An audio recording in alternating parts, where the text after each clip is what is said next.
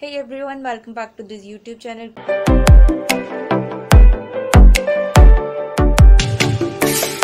Christopher de la Cruz, a 28-year-old NYC subway passenger, dead after flipping over a turnstile and falling head first on Constraint. New York Daily News stated that de la Cruz broke his neck and did not wake up at the hospital. De la Cruz entered the Forest Hills subway station in the early hours of January 2. He has been seen carrying a backpack, attempting to get over the turnstile several times. The first time he tried to do so, he lost balance and stumbled. He was then seen hunched over the turnstile bar.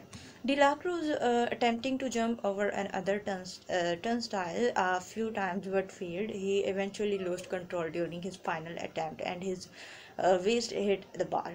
He then flipped on his back and landed on the concert floor. Police officer stated that the Christopher de la Cruz was unresponsive when they reached the subway station.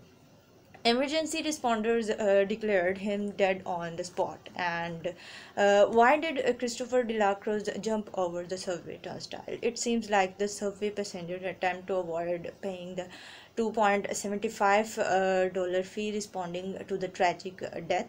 And Christopher father Jose de la Cruz told the Daily Mail, and what can I say, he made a mistake. According to news, Christopher de la Cruz was the father of a young boy. He lived at an East Hampstead address, but further details remain unknown. And according to the New York Post, 15% of subway riders jumped the turnstile between July and September 2020. The NYC subway incurred approximately $38 million in lost revenue.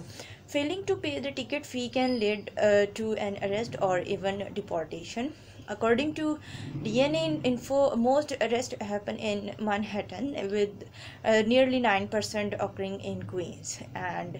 But as of February 2018, Manhattan stopped prosecuting fare jumpers. Many users reacted to the clip of the CCTV footage that was published on various social media platforms. One person wrote, "Possibly, or even pay for the ride. To think his life is gone like that for so little.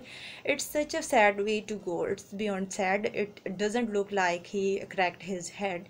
More like overextended his neck, causing it to snap. Could not he have just curled under the turnstile? He looked drunk the way he was stumbling around another road.